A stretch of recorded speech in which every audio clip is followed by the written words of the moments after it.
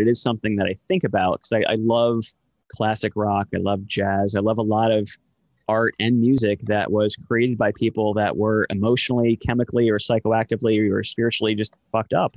And it does kind of, there is a romance to it that society has developed. There is some truth to the fact that that does open portals. Like, would Jimi Hendrix have done what he did were it not for things flowing through his body? No one knows. I have no idea.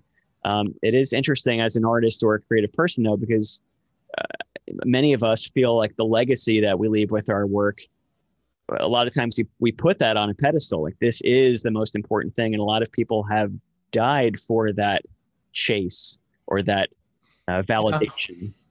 It's hard to come up with a, ultimate statement about this, because there is something about exploring the edges of experience. And one of the edges of experience is impermanence. I'll say it again.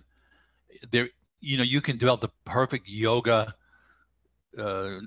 lifestyle, the perfect nutrition lifestyle, and it's just, you don't know, you could be run over by a bus, you get cancer anyhow. People say, oh, look, they got cancer, they must have been doing, no, it's just we don't know all the causes and conditions for certain karmas to arise. So, and one of the ones that's universal is impermanence.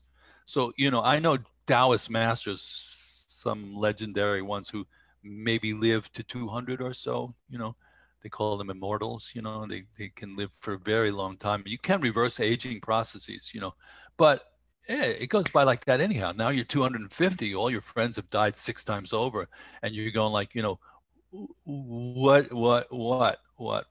So impermanence, I believe, has something about it that is means to be making room for something to end.